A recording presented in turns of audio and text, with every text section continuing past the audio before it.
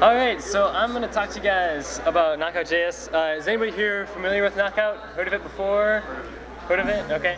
Anybody used MVVM frameworks like WPF for Windows people? I don't know. These people aren't so thick here, I guess. MVVM, Model View View Model, is a pattern similar to MVC, Model View Controller, but a little bit different. Kind of relies on this concept called data binding, which creates, so you keep all of your data in this object that's similar to a model, but it caters more to your view, so you call it a view model. And then you bind your view to it. So you basically say, well, this part of my view should have this part of data in it. And then in Knockout it always works this way, but in other things it doesn't always. But in Knockout, once you bind them together, it's a two-way binding. So if you bind like a text box to some property on this object in JavaScript, if a user types in the text box, that value is now in that JavaScript property. And if you change that JavaScript property, the text box value updates. So it's kind of a cool, it's a cool pattern because you don't have to, like, when you work on a jQuery, a lot of times you end up with these ridiculous selectors that kind of just, hang out all the way through your JavaScript code, and that kind of sucks. Because then you change your structure, or you change an ID, or something like that, and all of a sudden nothing works, and you have to find every place that ID is referenced and update all the references. It's a pain in the ass. So anyway, I gave this talk about a year ago, and it ran like an hour 15, so I'm gonna power through it really fast. So feel free to interrupt me at any point. I kind of got this 7-step thing going on. So the first time I gave it, I actually coded it with everybody, but I'm just gonna step through each of the steps and show you the key points, and then go through the code. I'm not gonna write it per se, but feel free to interrupt if you have questions or I get you lost. But anyway, so the app, I guess, is this thing that I've lovingly named Court. It's a Dribble client, so I know the people in that area is probably more familiar with Dribble, but it's a place where you upload screenshots of what you're working on, basically. So this is the app that's written in Knockout. It fetches this list of shots from the Dribble API, and it shows them. We've got infinite scrolling going on. It fetches more shots. You can select one of them. You view it over here. You got a couple keyboard shortcuts. You can hit U, and it'll pop open a new tab, show you the user, everything they do. And you've got P, O, and S are all different other keyboard shortcuts to let you jump to the shot or the player or the profile. And you can use arrows to navigate through them, and it scrolls and stuff like that.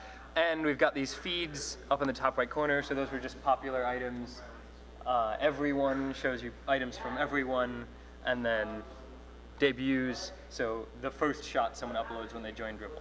So hopefully, if we hit this, then we know the internet's getting a little flaky. But it will, hopefully, you'll be able to see. So that being said, I'm Andrew Dunkman, by the way. Dunkman on Twitter. Feel free to tweet me with questions and stuff like that. I've been working with Knockout for about 2.5 years, working on just random websites. So anyway, any questions before I dive in? And I'll dive on in. Okay, so I've got 7 steps. The first step, I'm going to show you basically a dummy index.html page. It's going to show you placeholders where everything's going to go. So show you what style gets applied. So it looks like this. So then we can have a baseline at that point. That's going to have basically no JavaScript in it. And then step 2, we're going to add these feeds or lists in the top right corner there. Popular everyone debuts. We're going to add that in. We're going to add the ability to locate where that is in the API. Then step 3, we're going to load the list of shots. So it'll load the tile view that you saw over here back when the internet was cooperating.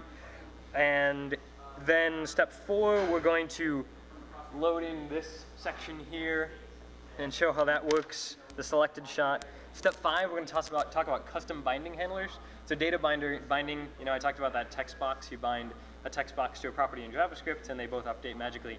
You can also write custom, that's like a value binding. You're binding the value of the text box to this item. But you can also write other data binders. So there are binders for click events. So you data bind click to this function in your view model. And there's a whole bunch of them. You can write your own. So we'll talk about 2 of them in here. One of them that does time ago, so it'll tell you jQuery time ago. It tells you how long ago something happened. So instead of showing a date time, we show 3 hours ago or something like that. So a custom binding handler for that, and the other one is the infinite scrolling one that as you scroll, it'll load more pages. So it's kind of cool. You can do that very simply, and we'll show you how to do that. And that's step 5. Step 6, we're going to show you the keyboard shortcuts, jamming on some keys down there. And then step 7, we're just going to throw this intro text in and call it done. So that's the whole app. It is on GitHub. I don't know if I mentioned, but github.com/adunkman/dribble client. Dribble client is 3 B's, much like Chord is 3 R's. And it's also hosted on GitHub pages if you want to reverse that and see it live.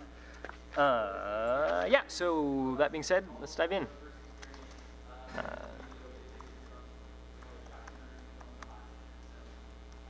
Cool. So this is the first step. So this is basically the placeholder. There's no knockout magic going on here. So this is all the HTML and CSS goodness going on. We got some feeds up there. We've got shot title, player name, created time, this shot here, and then a list of things that look something like that. So we'll dive into that code real quick. Get rid of this guy.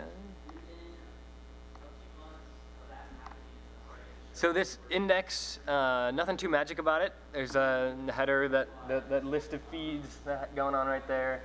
Then we've got this section of shots, which is just list items of these images. And then these keyboard shortcuts inside of this aside here that has a shot container that contains like the shot title and the image and all the stuff like that. So this is, you know, it's nice to have just the HTML here, and thankfully when we add the knockout in, it doesn't really complicate it much more. So that's pretty cool. I've broken apart these files. We've got this ko.binding handlers. This is where the custom binding handlers will go. So when you write your own binding handlers, you just stick them on this ko.binding handlers object on the window object, and we'll talk about, we just add some stuff to there. So we'll talk about that when we get there.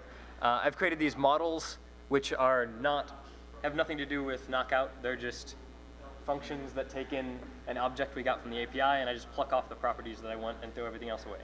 So that's not anything specific to Knockout there, and same with the player. There's also that. The player is like the user, and the shot is the image upload. It's all like basketball themed. So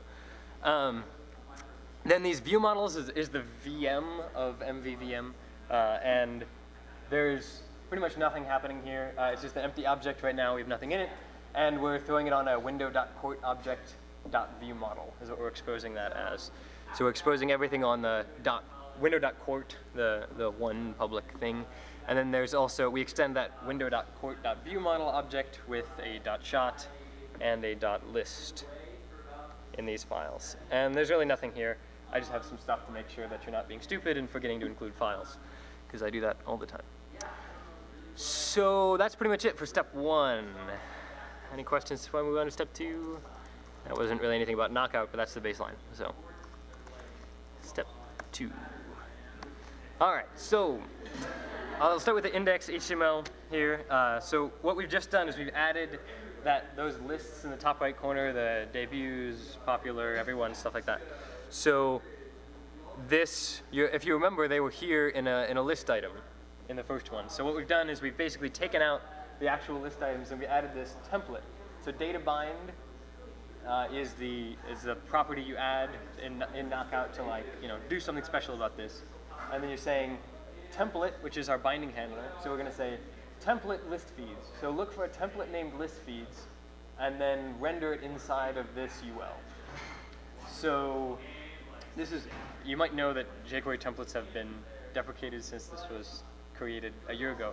But you can easily sub this in for any templating language. I'm just using jQuery template. So just a sidebar. So I'm saying each name URL and list.feeds. So we'll have this, I'll show you up here.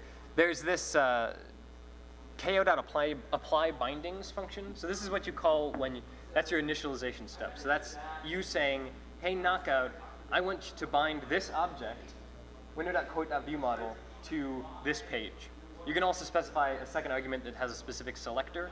So if you wanted to bind Knockout just to one section of your page instead of the whole thing, you can do it that way. We'll talk at the end. Hopefully we'll have time. We'll talk at the end about like what's good fits for Knockout and what's good fits for things such as like Backbone or something like that. What Knockout kind of breaks down into, like, I've had both situations where it's really good, and sometimes it breaks down when you get into some other stuff that I'll talk about later. So this apply bindings is really the magic there that goes through your document and looks for all those data bind things and actually sets up your binding for you. So this first line here, right before that, I'm just saying, okay, initialize to the popular list by default. So that's what we want to show first. So yeah, this template's really nothing too magic. So list.feeds, since we're data binding to window.court.viewModel, then list.feeds is viewModel.list.feeds. And so we're saying each of the feeds, then we're going to iterate over, and we're going to do a data bind on this. And we're binding two things, CSS and click, which I'll talk about in a sec.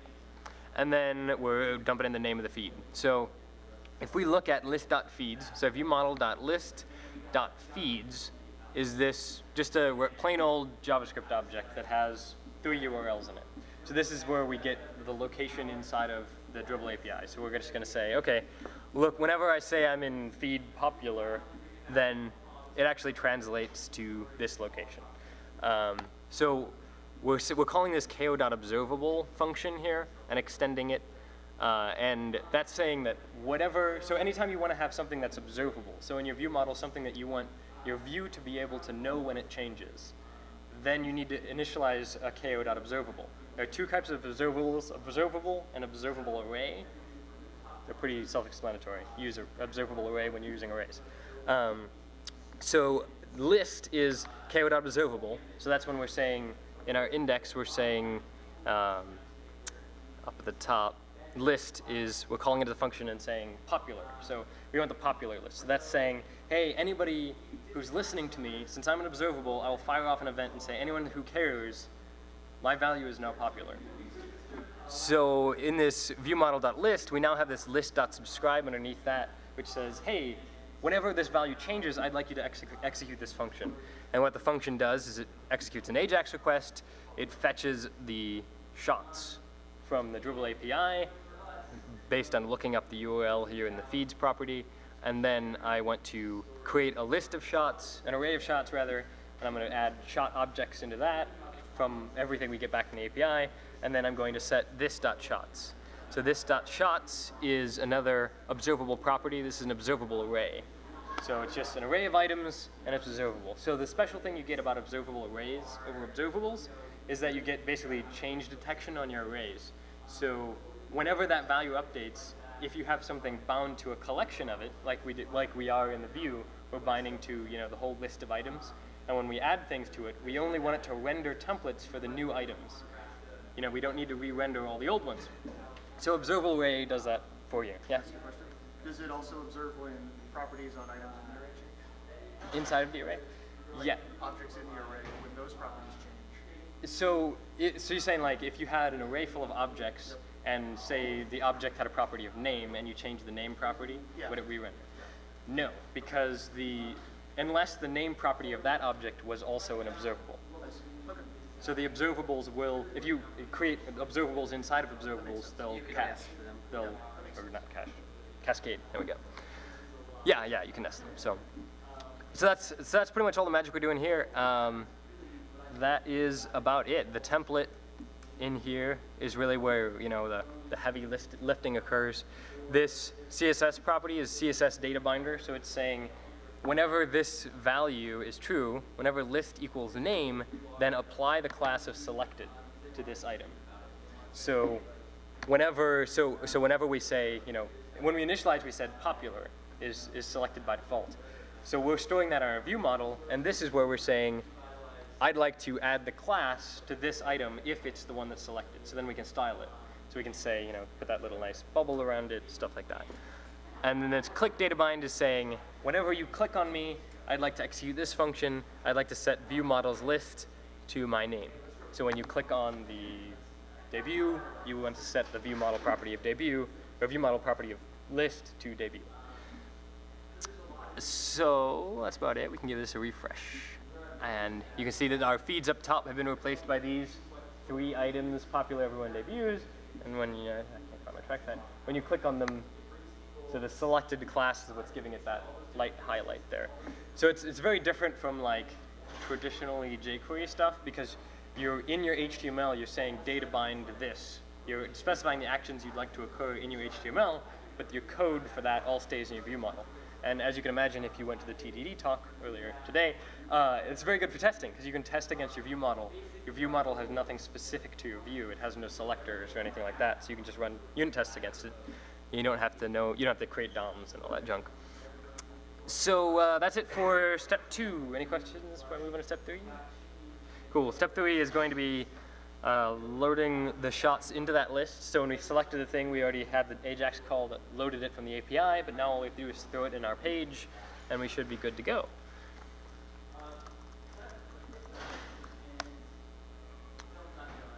All right, so step 2. So now we've written this, so the shots was also a list. We've written another one of these templates, and we're going to say that, so the template syntax is a little different here. The one up above, we just said template list feeds, which is a shorthand syntax. But you can expand that to say template, and if you pass in an object, you can say, well, the name is really list item, but I want to execute the template for each item in list.shots. So this is where you really get the benefit of the observable arrays, not updating values that already exist. So if we're appending new pages when we're doing infinite scrolling, we don't want to re-render everything above it. So this is what does that. So this template is very simple. It just renders a list item that has the image in it, dumps in the data, and it gives it a class of teaser. And I think that's the only real change in here, if I recall. Just adding that template. Since we already exposed the property in the view model called shots, and we've already fetched the things with AJAX and thrown them into that collection, since that's observable, we just have to wire it up and it automatically gets dumped in there for us. So that's pretty cool. That's all I got for that one. Questions on that before we move on? All right, step 4 is we're gonna add the ability to click on one of these, and it actually, well, we click on it now, it doesn't do anything. But we're going to implement this section over here, getting it to show up there. So,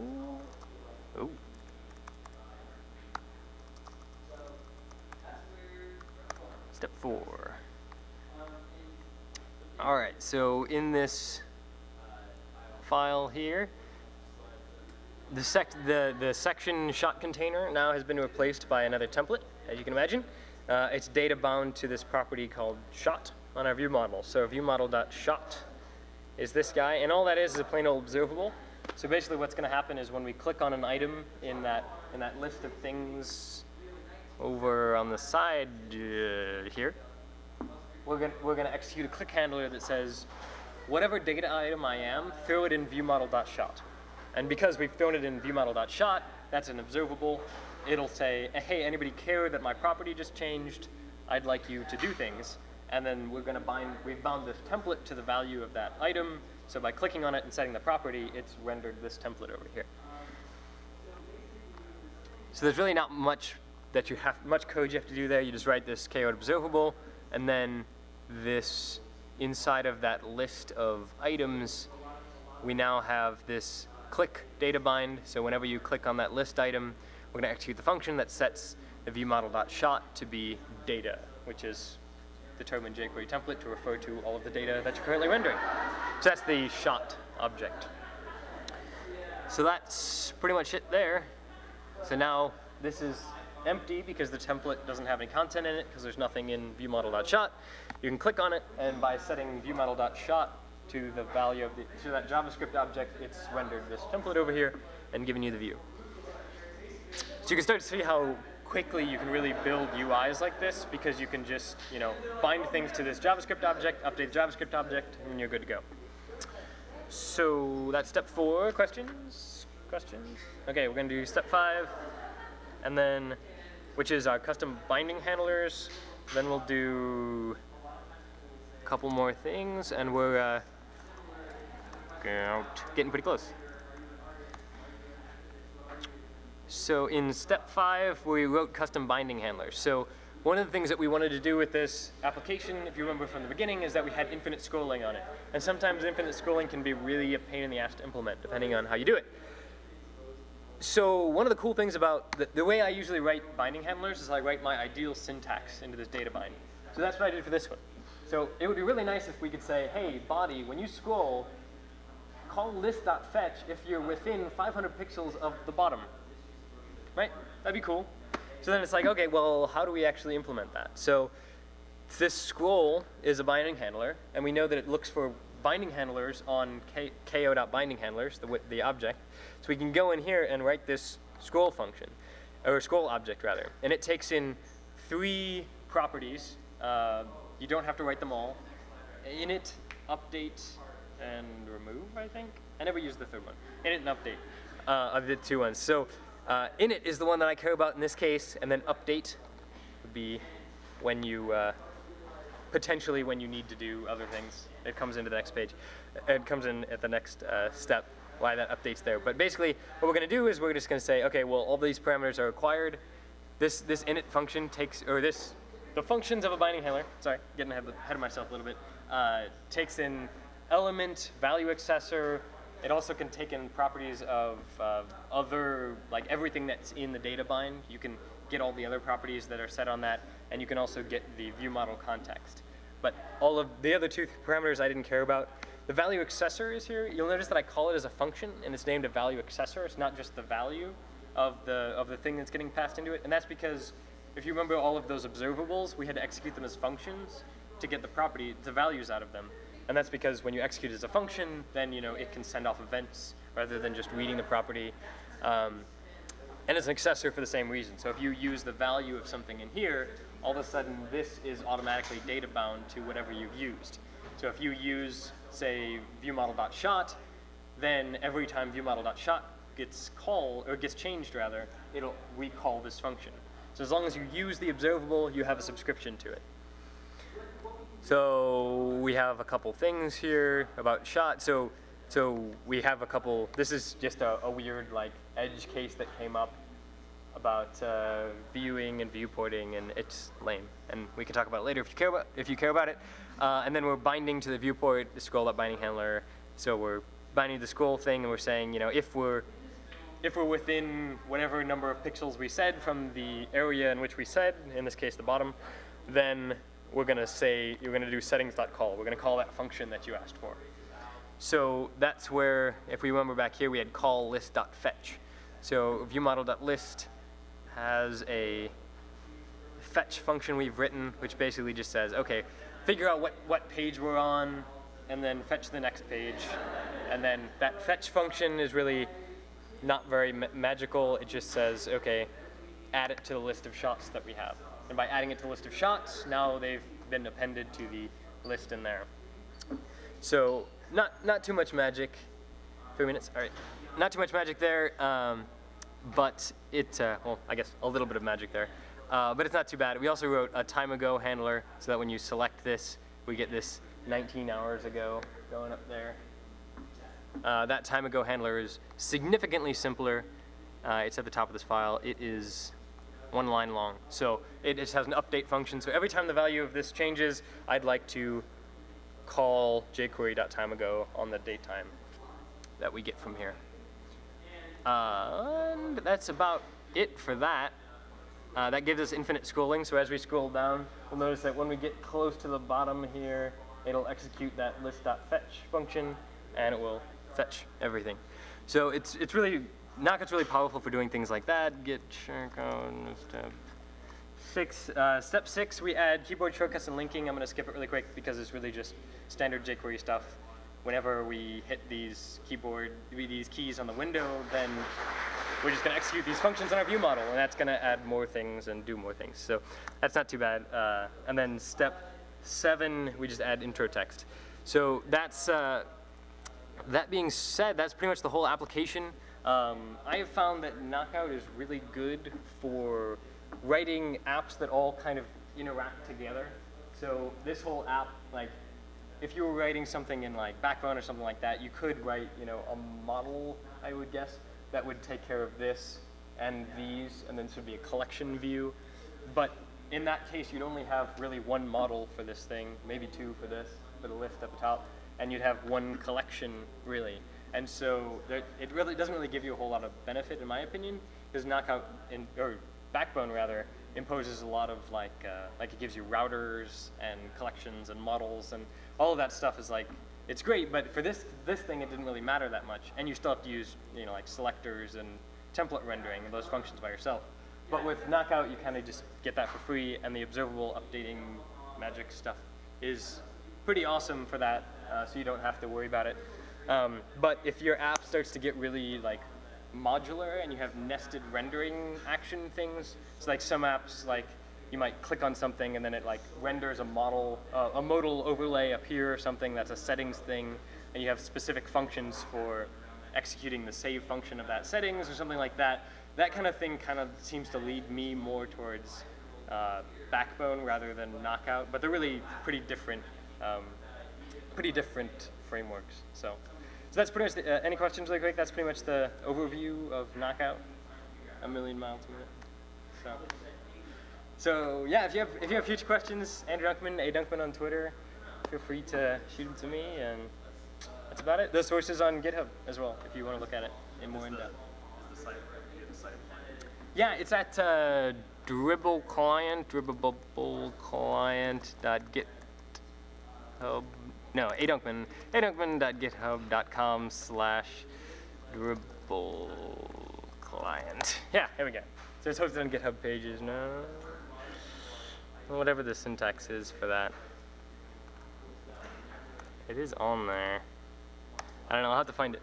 It's on GitHub pages, so whatever their URL is. I thought I typed it in right. Maybe I broke it at some point, but it's supposedly on there, so. Cool.